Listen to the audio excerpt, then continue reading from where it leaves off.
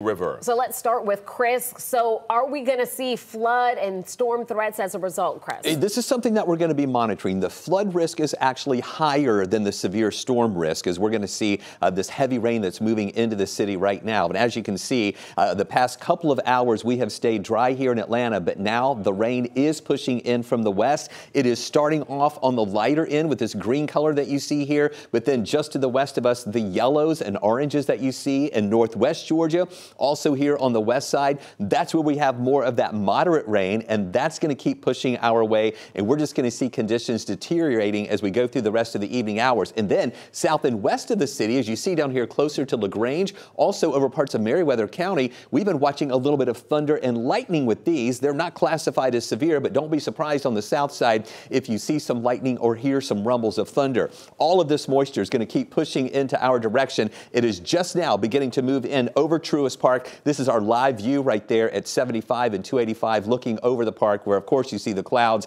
and now the rain is beginning to come down north and west of the city. As we go through the rest of the evening hours tonight, this is going to be the time frame when that rain's going to get more active and turn more widespread during the evening hours tonight, as well as overnight, and then early in the morning, a good coverage of showers still sticking with us as well. Let me take you live right now, and you can see up in northwest Georgia what we are watching here. This is up in parts of Bartow County and into areas moving into northern Cobb County where that rain is coming down. The roads are wet. Hopefully folks will continue to slow down into that. Now, we also have a flood watch that's in effect. That's going to be the main risk we're watching as the system moves through. We're going to break down more on the timing and more on the rainfall amounts and the axis of that heavier rain, where that's going to be.